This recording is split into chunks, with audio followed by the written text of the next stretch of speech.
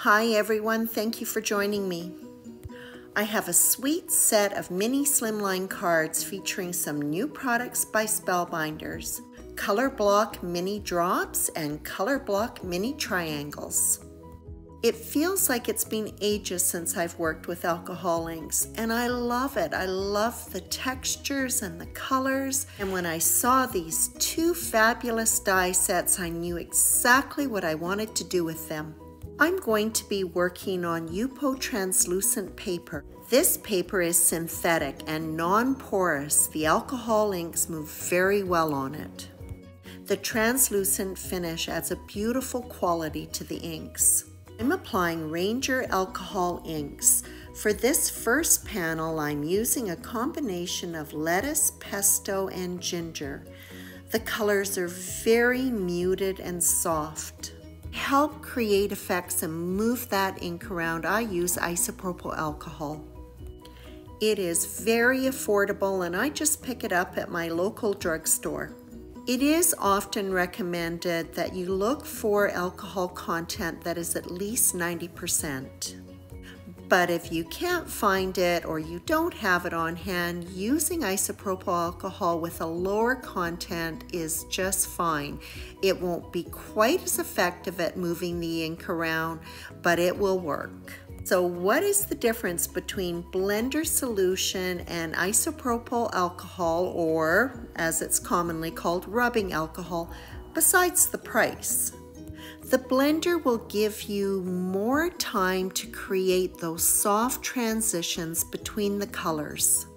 Working with the isopropyl alcohol, you have to be pretty fast. You will have to apply your ink, and then wherever a hard line forms that you don't want, you have to get your alcohol on immediately. I find it helpful to put the isopropyl in a small bottle that has a tiny nozzle. Then I can direct the alcohol exactly where I want it to go. There are many different methods of moving that alcohol ink around on your panel, but when you're working on Yupo, there are some limitations. When I want to do heat embossing on an alcohol ink background, I'll apply my ink to paper that is used for printing photographs. I have found that Canon paper is quite heat resistant, although I still will use the heat on the lower setting. Because Yupo is a synthetic paper, it will melt with any kind of heat, unless you have a blow dryer with a cool air setting. There are also manual ink blowers. They're like puffers and they work quite well. But personally, I like to use a straw, a metal straw to be precise. For as much control as you could possibly have over alcohol ink, I find that the straw works best for me. Keeping in mind that I'm going to be die cutting my entire panel, I want lots of texture. I've placed some of the isopropyl alcohol in a small spray bottle. An area of the panel, a light spritz, and then I let it dry completely before I move on to another section. This is an effective way to add fine texture. For my second panel, I'm going to be working with patina, clover, and tranquil, some pretty blues and a touch of green. One of the cool things about alcohol inks is that you don't need to be working with a lot of colors. As the inks move, they just naturally form beautiful gradients.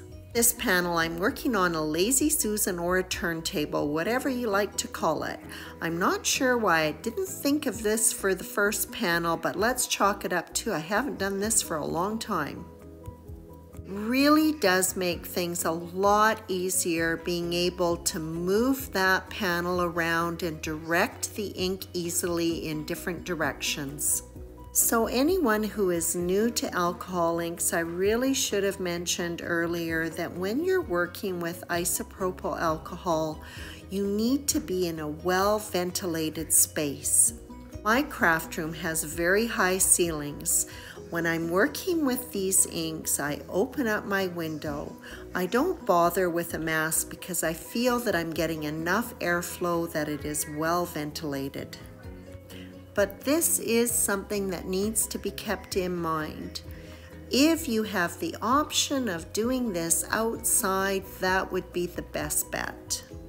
But for those of us like me who live in the northern hemisphere, that really isn't an option for about half of the year. So when the weather allows, the window gets opened and the alcohol inks can come out. And that is why I haven't worked with them for so long. Okay, so now I'm going to skip right to the end of this panel. I love how these inks can be manipulated, and if you don't like how things are developing, you can either add more alcohol, move the ink around, or add more ink. It is a mesmerizing process, and if you've never tried working with alcohol inks, I highly recommend it. And like the last panel, I'm going to finish up with my little mini sprayer filled with the isopropyl alcohol and add in some more texture. It's just a little bit magical. I really liked how both of the panels turned out, so I will admit it was a little bit hard to take those panels and cut them into strips getting ready for die cutting. There is going to be a fair amount of die cutting to do, so I'm going to use my Sizzix Sidekick. Both the color block mini drops and mini triangles come with two dies. One is a solid die and the other one produces a series of frames. For the mini drops, I'm just going to use the solid die, and I'm going to be die cutting all of the blue alcohol background strips. For the other panel cut into strips, I'll be using the mini triangle solid die, but I'll also make a few die cuts with the frame die, along with cutting out some fine gold glitter paper with it. And if that wasn't enough die cutting, I cut black sheet foam using the solid dies from each set so I could stack each and every one of those die cut shapes. This is when I really appreciate having this little mini die cutter. I was going to be doing a lot of stacking, and so I didn't want to be messing around with liquid adhesive.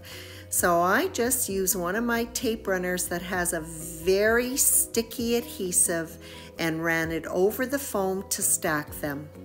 I did have a little bit of stretching, and so as I stacked, I trimmed. For the few die cuts that I used the mini triangle frame die, I stacked them by alternating between the alcohol ink frames and the gold glitter ones.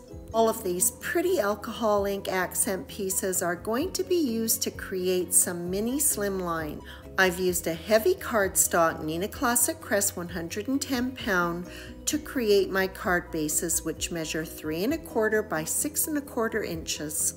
Two of the card bases were covered edge to edge with black cardstock.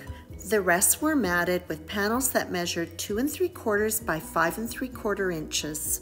Then it was just a matter of playing with these pretty shapes and creating designs. When I began this project, I really had no idea how many cards I was going to end up with. I'm very much a hands-on person, and so I had to play with those shapes until I came up with designs that I thought were pleasing. And I just continued making cards until I had used all of those stacked accent pieces. When working on designs that are more abstract, it works best for me to lay everything out and then walk away. I find that sometimes I really hone in on the details and I lose sight of the bigger picture. Taking that break and coming back and looking at it with fresh eyes helps to broaden my perspective. Then I can decide whether I need to make any final adjustments, which I almost always do. So at the end of this process, I had 5 mini slimline cards. For just one of the cards, the shapes were overhanging off of the card base. To be able to cut through those stacked shapes, I use large shears to get a nice clean cut. I had a couple of pieces left over from both of the alcohol ink panels. For some additional detail on 2 of the cards, these panels were cut into 3 narrow bands. The sentiments for these cards are from Spellbinders Layered Mix and Match Sentiments. This all occasion set comes with both the script and accompanying shadow dies. All of the die cuts were in combination of gold glitter paper and black cardstock. For the sentiment that I'm working on now, this is the only one that I've used the script without the shadow die. Sentiment is quite fine and I want it stacked nicely, so I leave the foam die cut in its backing, adhere the cardstock one to it, and then set it aside to dry before I remove the excess foam. For the rest of the sentiments, the shadow has been mounted on a foam die cut. The scripty word was adhered directly to it. The two cards with the blue alcohol ink mini drops were embellished with some gorgeous confetti by Studio Cassia called Sparkling Sea. The remainder of the cards were finished off with a beautiful gold confetti. As usual, I embellished the embellishment with Nouveau Crystal Drops Morning Dew. The crystal-like appearance of the confetti is a beautiful finishing touch. That completes this set of mini slimline cards featuring some new dies by Spellbinders, color block mini drops and mini triangles. Although these die sets consist of just 2 dies, the possibilities of how they can be used are endless. These dies are really fun to play with, whether you choose to use them as accent pieces or create full backgrounds. I hope you enjoyed this video, and as always, I appreciate your visit.